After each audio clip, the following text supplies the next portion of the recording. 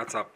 Bogdan Lazar here, and this is my first tutorial ever, so don't judge me too harshly. I'll try to do my best to keep this consistent and interesting for you guys. Also, I'll try to speak my best version of English to date. My main goal for today is to build a sun, or a star similar to our sun, completely in Houdini from start to end. My background is artistic, so don't expect too much technical wizardry around here. This tutorial will show a way, a noob way, let's say, to resolve problems in Houdini, to collect information from the net, put everything together and finish a project. Okay, so I did my research and I bumped into these videos released by NASA a couple of years ago that I liked, and I think that they are the most realistic representation of the sun that you can find free on the net. So watching this, I decided to split my project into two parts, into building the sun body first, and then trying to build the solar activity or the explosions. For the sun body, I think the way to go is to use curl noise, and for the sun explosions, I think I will use particles, and I will move these particles using a vector field in the shape of the magnetic field. So I needed to know more about magnetic fields, so I searched further and I discovered this page, also from NASA, that is dedicated to solar magnetic fields, and they have a lot of simulations and a lot of research that is public. So what I've learned is that the sun is covered with two types of magnetic fields, big ones and small ones. The big ones stretches further away, and they're called open magnetic fields because the fields never come back. They leave the surface of the sun and stretches out for millions of miles. And the small ones, who leaves the surface of the sun just for a short period to come back after that, back to its surface. The small magnetic fields are generated by those black and white spots in these simulations. In this simulation, those spots are so-called sunspots. They are highly charged magnetic fields with thousands and hundreds of thousands of Gauss, and they run freely and chaotically over the surface of the sun, generating this mayhem of magnetic forces. So I will try to build this into Houdini. So let's see how to do that. So I decided to start with the magnetic field because I think that this is the most difficult one, at least for me. And reading about it on Wikipedia makes my head explode. And I realized that my knowledge of physics is not enough to do it by myself. So I tried to find some other examples from the net, from other people, and I bumped into two. The guys from Entagma had a tutorial, a short one, but it's mainly focused on the Newtonian laws of attraction rather than magnetic fields and visualizing the magnetic fields. And the other one, which I like and at least suits my needs better, is from Alexandru Pepe, and it's a very nice piece of work, simple and efficient. And I will try to adapt this one to my needs. So let's start. Okay, so I will start simple by building only two poles, a negative and a positive one, and simulate a magnetic field between them. And if this works, I will apply the same algorithm over the surface of the sun. So let's start by building a point.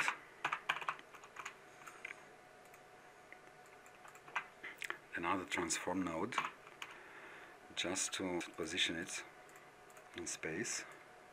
So this one will be the positive pole, for example, and I'll do that by using vex. I will make an attribute called pole, a float attribute, and I will assign a value of 1 to it.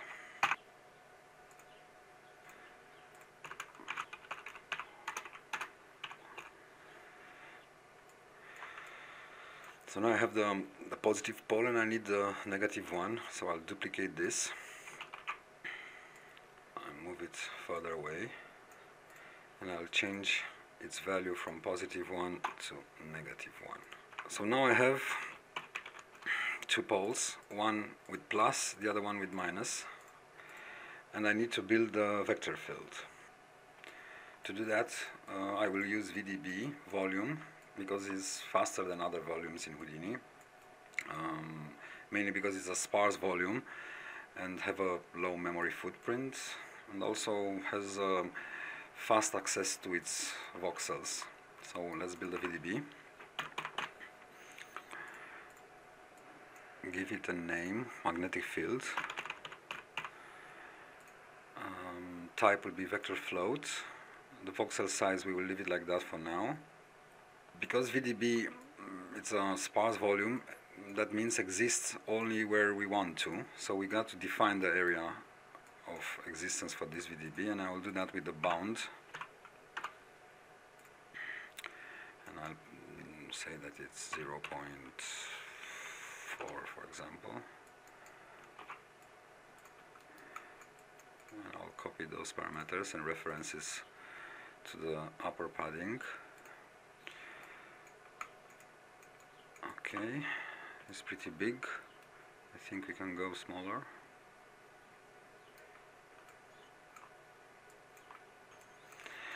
Now VDB should be activated all the time, constantly. So let's activate the VDB using this bounding box. So I will reference here the bounding box. And now we have a volume. Now I need a way to visualize the insides of the VDB. Actually, I want to visualize the future vector that will live inside this VDB. And luckily Houdini offers us a node for that, and it's called volume trail. And what this node does, it samples the vector fields in the points specified by the first input, and draw curves following the vector volumes connected to the second input. So we need some points to work with, and to obtain that we will populate the inside of this bounding box with a fog volume.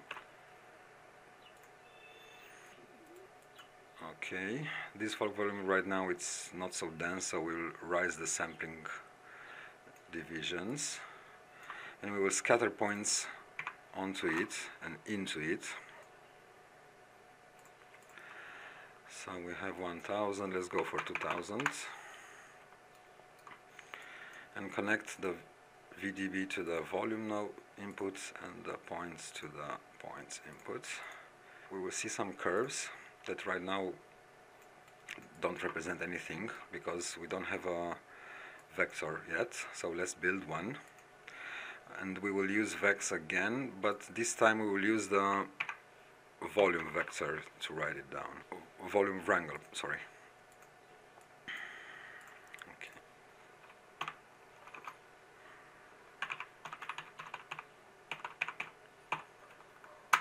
Let's set the values.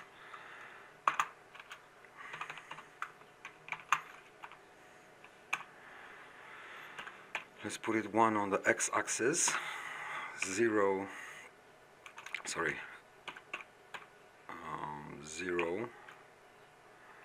on the y-axis, and 0 on the z-axis, and see what we have. Now we have some horizontal lines that resembles the horizontal vector that we just created in vex in the volume wrangle node. So we have a good environment to visualize our future magnetic field. So let's build it. Before we continue, let's take a step back to theory and think how to build our magnetic vector field inside our volume. So what I did draw here is the setup that I have right now in Houdini. The VDB volume and the two particles, the negative one and the positive one. And what I really need is to calculate the direction and the magnitude of vectors inside each of those voxels that later on will become the driving force behind our particle movement. So let's take a position in our volume and call it vector P. and try to calculate the direction of the vector and the magnitude for this specific voxel. So what we know is that this voxel will feel the negative charge of P1 and it will be repelled by it, and it will feel the positive charge of the vector of the point P2, and it will be attracted by it.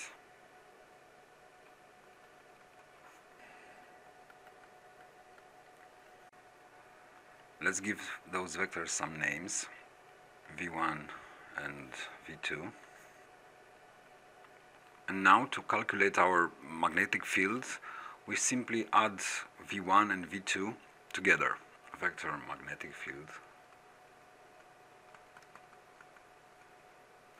equals V1 plus V2.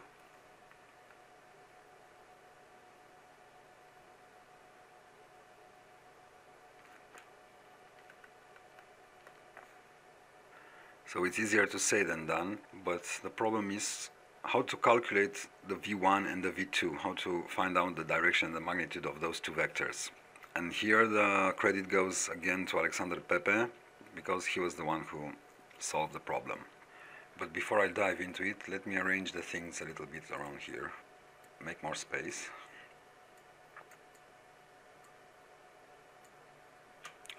Okay. So if we calculate the vector distance between our voxel and each of those pole positions, we will obtain a vector which is pretty small when it's close to the pole, and it will grow very big when it's further away. So that's not what we want. A magnetic field is exactly the opposite. The closer we are to the pole, the stronger it gets, and the further away we are, the weaker it gets. That's why in our calculation we should use the inverse of the distance from each pole as a multiplier for the distance vector, for the normalized distance vector. So it goes like this. Vector V1 equals our pole multiply by the normalized distance, vector distance, which is our position of the voxel minus P1.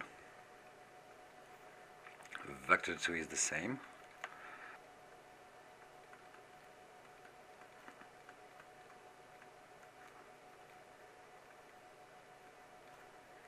Minus P2. And now, as I said, it's time to multiply each of those vectors with the inverse of the distance.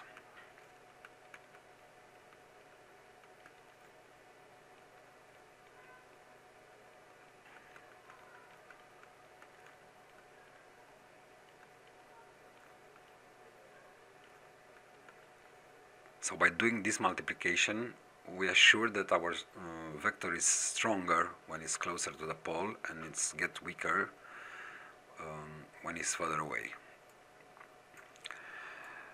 So once we clear that, it's time to go back to Houdini and implement this into Vex. So I'm back on the mothership, and let's start write this down. For coding I will use Sublime, which is an external editor. And I choose this one because it has a Vex package, syntax package, so it goes very well with Houdini. What I prepare here is a pseudocode, a description for whatever we'll do here. It's a good practice to do that, especially when you are a beginner like me, because it helps you to organize your thoughts and plan your work. So we will start by opening a point cloud to collect all the information from our points, our pole points. And we will store that into an integer called handle.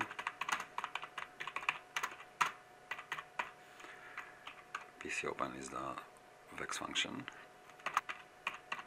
We should tell the input that we will receive our information from. In our case is input 2. Then the string P, then the vector P. Now we should define an area of search in Houdini units, so let's say 100. It's a float. Then the number of the points that we want to iterate over, So let's put 100, even if we have only 2 right now. Now let's initialize our magnetic vector field.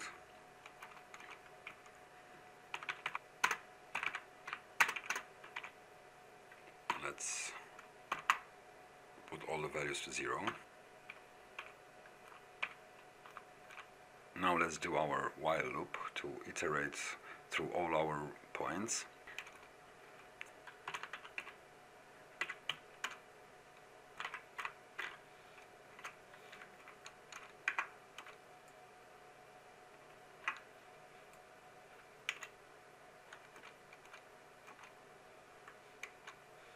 Sorry for this OCD behavior, but time to time I have the urge to arrange things into my working space.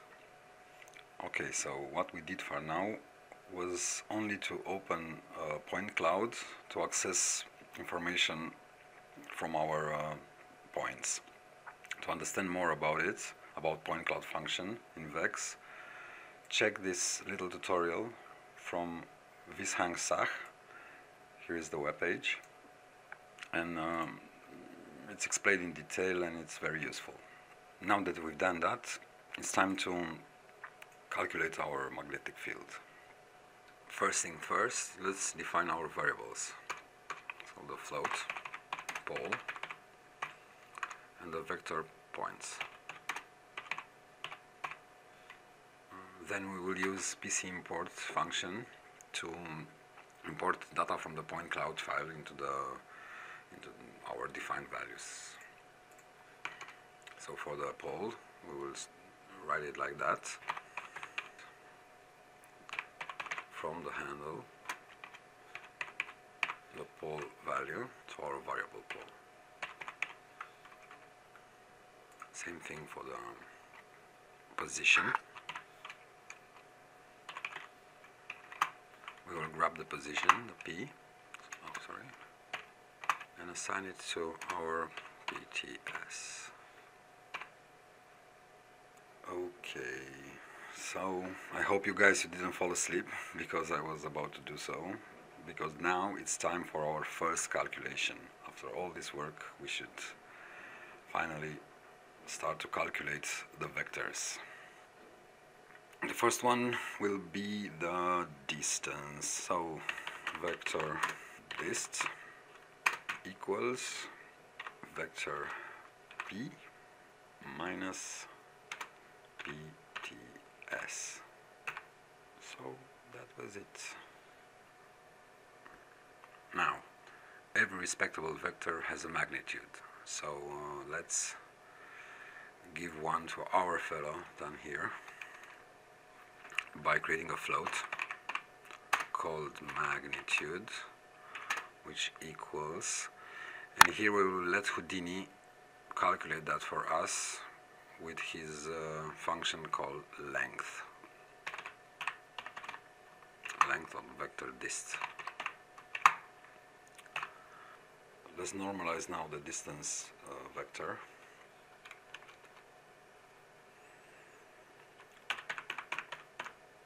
We'll build new vectors normalized called ndist, which equals normalize vector dist. Okay, so the grand finale is here. It's time to calculate the magnetic vector. So let's refresh our memory with the equation. So we have our poles, we normalize our distance, and we got to multiply everything with the inverse of the distance.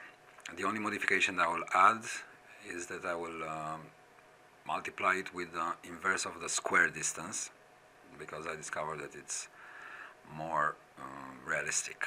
So let's do that.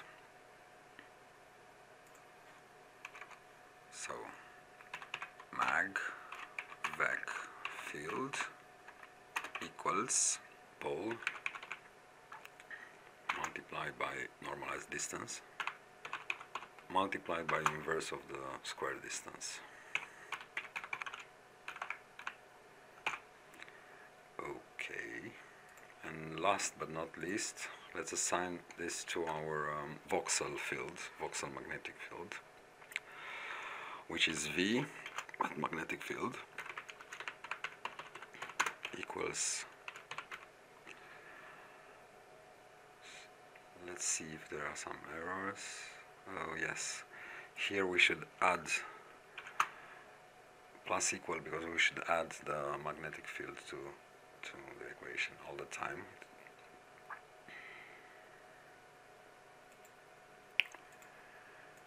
Okay, so let's try to put this into Houdini to see how it works.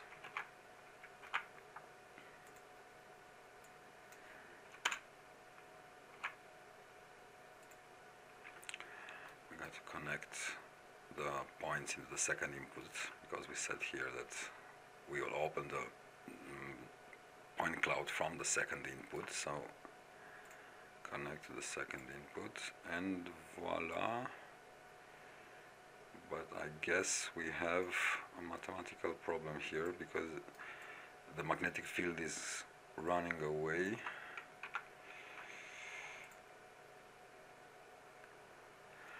Okay, so back again.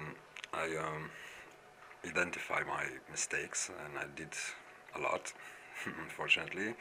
So let's correct them.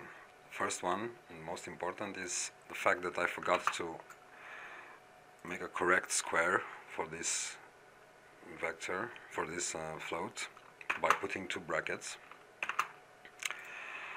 So let's copy again the code, put it back here.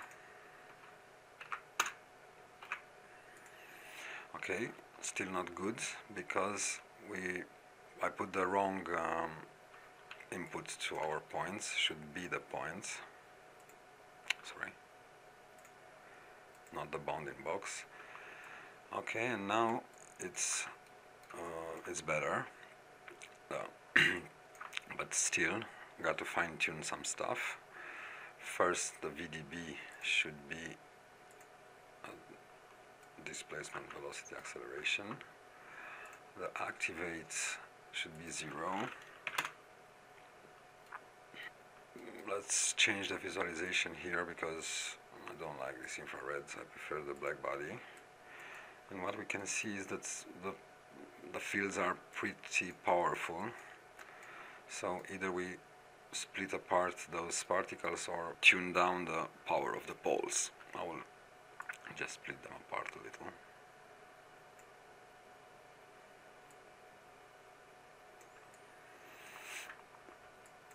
Let's change this background to something more seeable. And now we have a magnetic field. Let's increase the bound here. Oh, too much.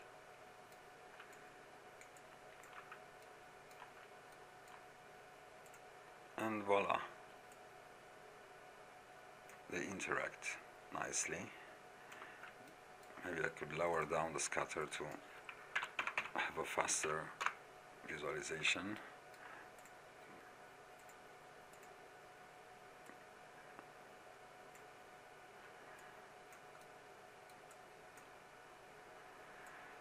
So done, we have a magnetic field. Hello and welcome back. So let's review what we have for now. We managed to simulate a magnetic field inside of a VDB volume using VEX. We can visualize it with the use of the volume trail node. And we build a flexible algorithm that allow us to feed him with as many magnets as we want. We can see the positive charge, the negative charge and the positive charge, how the negative repels the vectors and the positive one attracts them.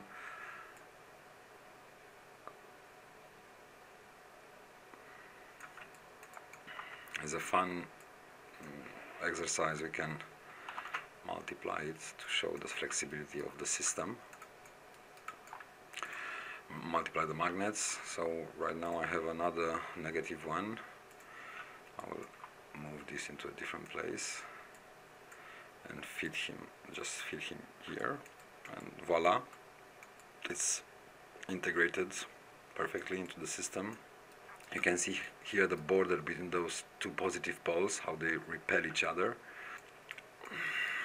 So we have everything we need to go further. The next step is to build the surface of the sun, the magnets from the surface of the sun, hundreds of them, animate them to move chaotically over the surface of the sphere, of the body of the sun, and then feed them into this system to generate the actual magnetic field of the sun. So let's do that. First, let's build the sun body, which will be simply a sphere.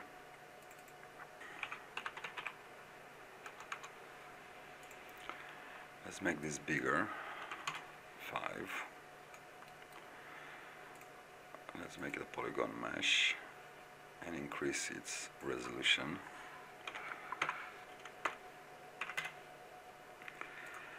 Let's go back to black background. I prefer this one.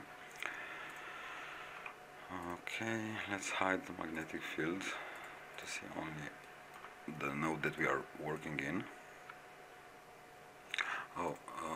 Let's put it a name.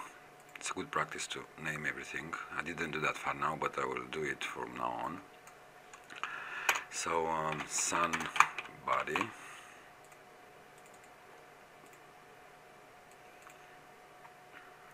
Okay, so what I want to do is to scatter some points over the surface of this sphere, then simulate them using pop, and make them run away over this surface chaotically and stick to the surface. So first let's add normals.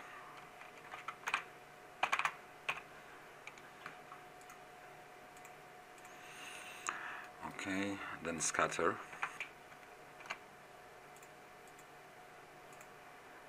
Okay, I'll make those 800 should be enough. Change the seed. They are too ordered right now, so I'll try to change the distribution.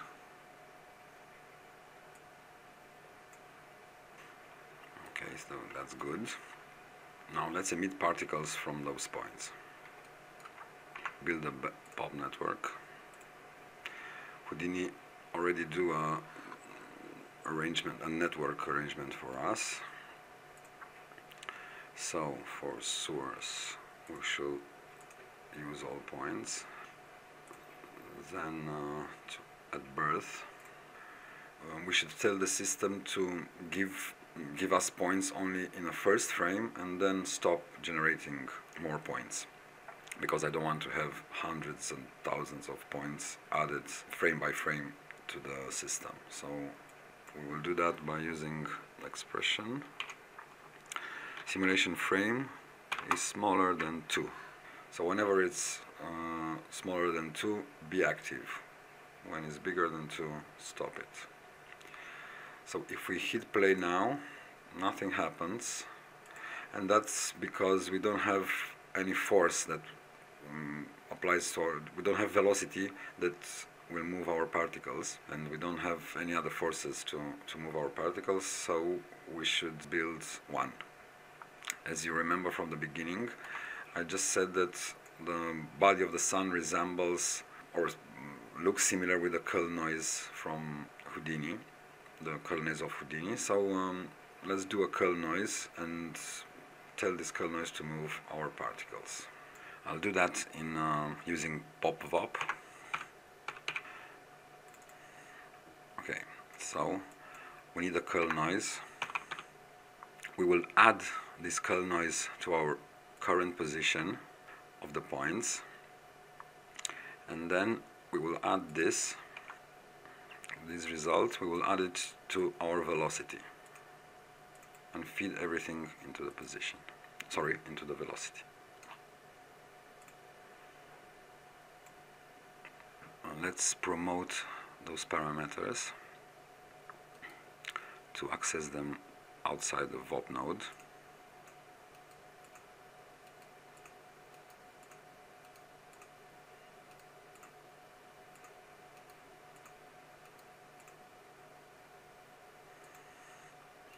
Let's go out and see what we've done. And nothing, but why? Everything should be okay. Oh, there is no input.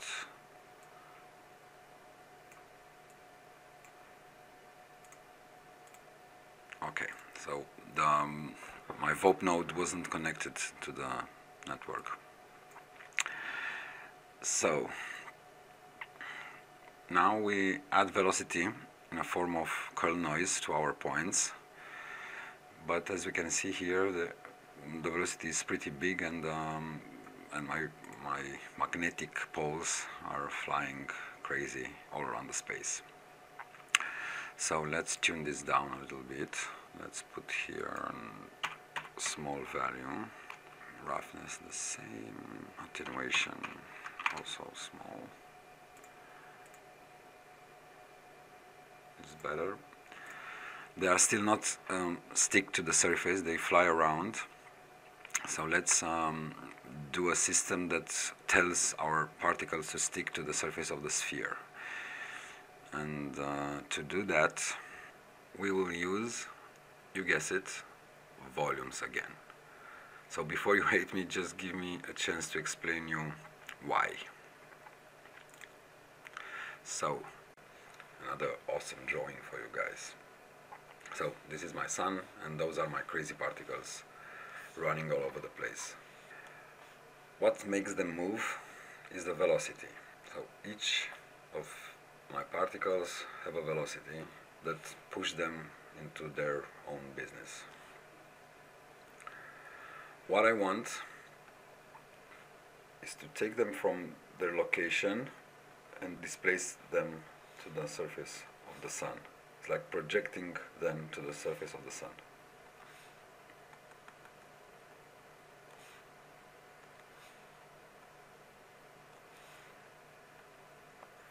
To do that, I need to find the distance between where the particle is and where the particle I want it to be. Now, what is velocity? Velocity is a vector. So what better house for vectors do we know in Houdini other than the volumes? So let's give them a house and put them inside to a volume. Now, volumes inside their voxels can store informations and variables that will tell the vectors what to do and where to go, like distance in our case, or direction. Luckily, this VDB volume, if you will use VDB, have something called sign distance field. And what this does, it stores distance information between each voxel, each cell, and the ISO surface. And that will give us the distance between the particle and the sun. For example, this particle over here, which resides inside this voxel, will know its distance to the surface of the sun because the voxel know the distance to the surface of the sun with the help of the sign distance field. Now that we are able to find out the distance, we only need the direction. We will move this point with a certain distance to reach the sun, but we don't know in which direction. So the Wonder VDB offer us also direction in the form of gradient. So what gradient is? Gradient is a vector field with vectors that are pointing to the biggest increase of the function. That means that it points outwards from the surface in our case. And it's everywhere inside this VDB. Every voxel, every cell has its gradient. The only problem is that it points outward, that the direction is going away from our surface, and we need to conform our particles towards the surface. So we will simply use the inverse of the gradient and we'll push them with the distance from the sign distance field. We will push them towards the sun sphere. So let's do that. Okay, back into Houdini. Let's build the VDB. We will use our sphere. We will choose VDB from polygons. We will make our voxel smaller to have a higher resolution.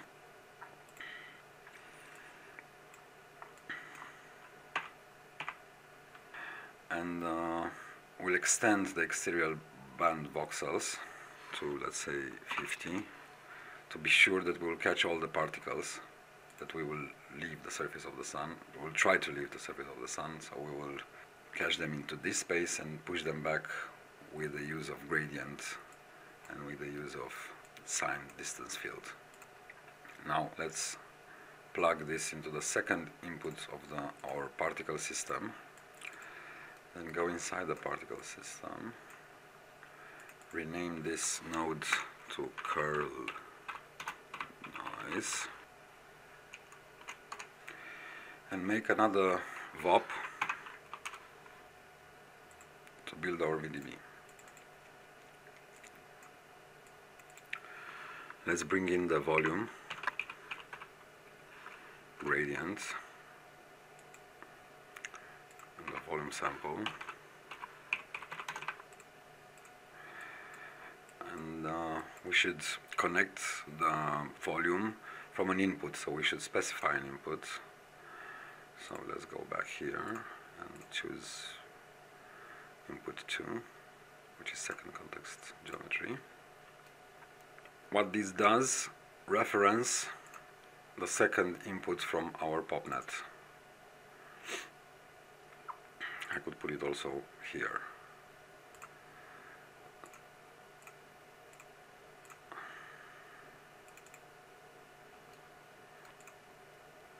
Let's connect that to our nodes.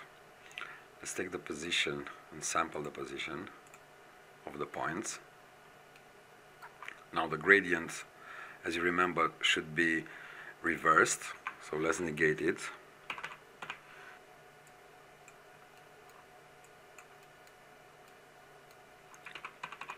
Let's multiply. Let's bring those together. And now take the position of our points and add the new position driven by the gradient to the current position, and just plug in to position. And that's it. Now we should see the magic of VDB. Voila. The points now moves over the surface of the sun.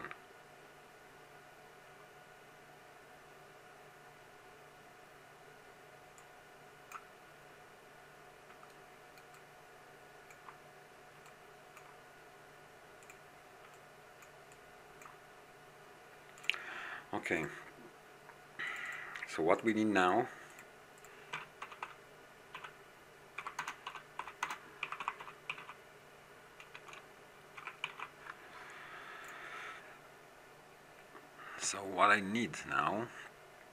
is a way to make those particles move a little bit more liquid-like.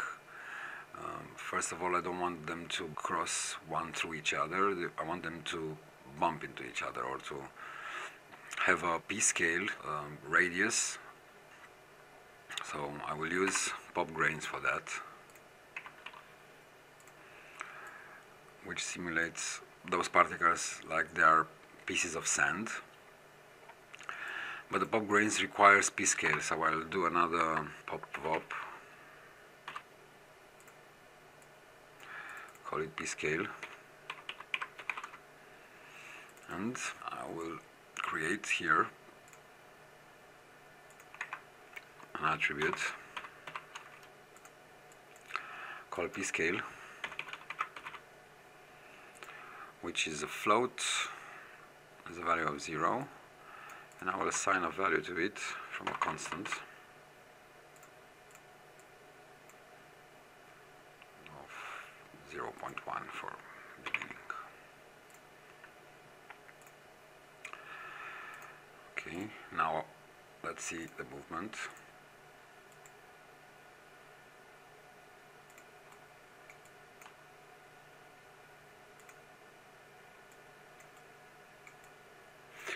Now the particles are not crossing each other anymore, not intersecting anymore. They go around each other, and the movement looks more fluid.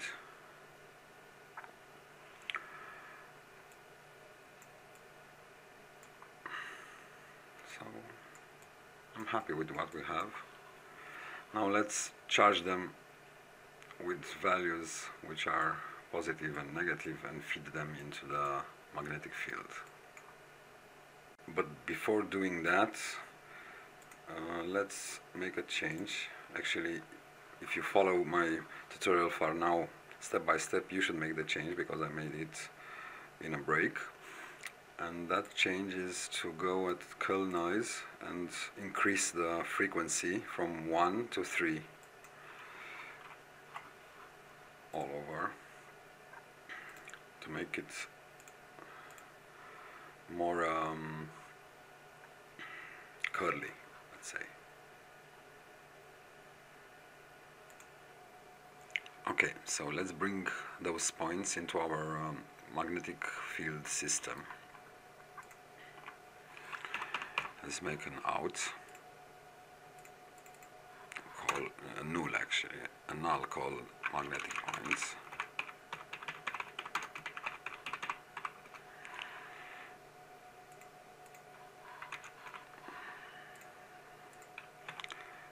Let's make it black. Let's also bring the sphere.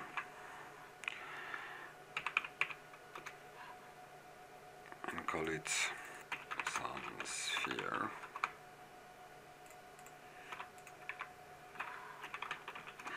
Let's see how they look together.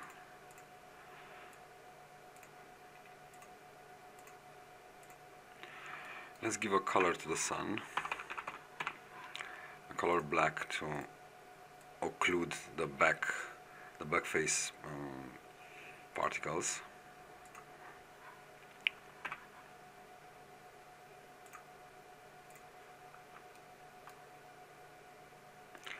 We don't have UV, so there is a conflict here, so let's just change the way we visualize it.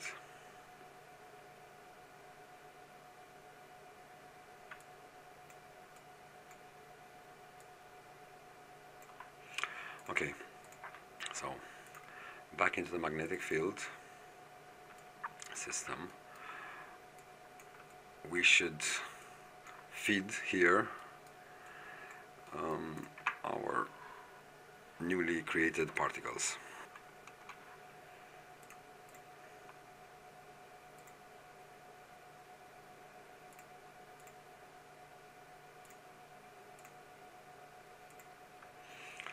Okay, so I need half of those points to be charged positively and half of it to be negative, to have an equal number of positive poles and an equal number of negative poles. So to do that, I will use also wrangle mode. It's faster, and we will say here like that: let's create a float called sunspots.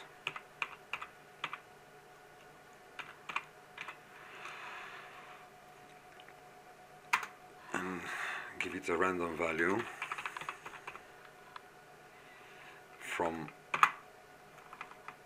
80 num, from each number of each point, and multiply this with a feed.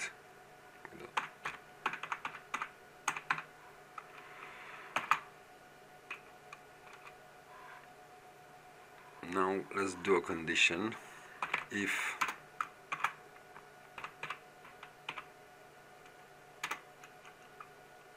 if our sunspots are bigger than 0.5, then make them positive pole. And this time we will give to our charges a smaller value than 1, because they are very close to each other and they will repel too much otherwise. And else is pole negative.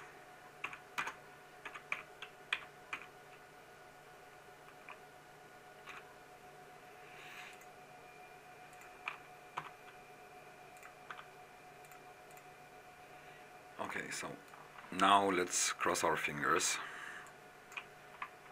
and see what's going on. First, the bound covers our sphere correctly. These offsets.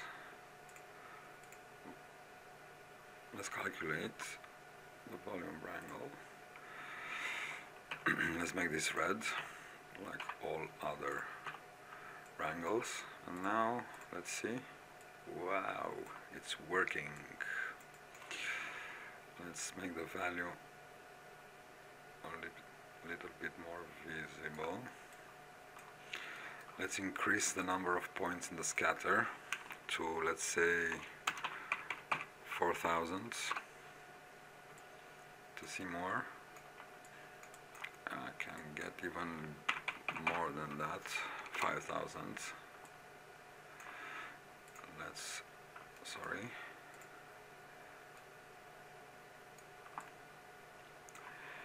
And this is our magnetic field. And if we animate this, it will take a while. So I'll make a play blast and come back soon after. So I did a short preview of my magnetic field, and I can say that I'm quite happy with what I got. I have small fields, big fields, closed ones, open ones. And the nicest thing about this setup is that you can play with it by yourself and adjust it to your own preferences. You can modify the speed of the particles that run over the surface of the sun. You can modify their number, maybe once more. You can modify the intensity of the plus and minus poles. You can even duplicate the system and make a special system only for big explosions and a denser, faster one for the small ones. So we have now a system that works and that will be the driving force behind our particles. Now we got to build a particle system that will be influenced by this vector field. But before that, I want to show you my modification that I did in the system. Not so many. First, I bring the sun body to visualize it together with a magnetic field. At the bound, I changed the bound from box. I used to have a box bound, and I changed it from box to sphere. And I increased the lower padding and the upper padding to 3. I decreased the number of the particles from the scatter point to have a faster preview. And that's about it for a moment. And see you with the next part of our tutorial, which will be building the real explosions.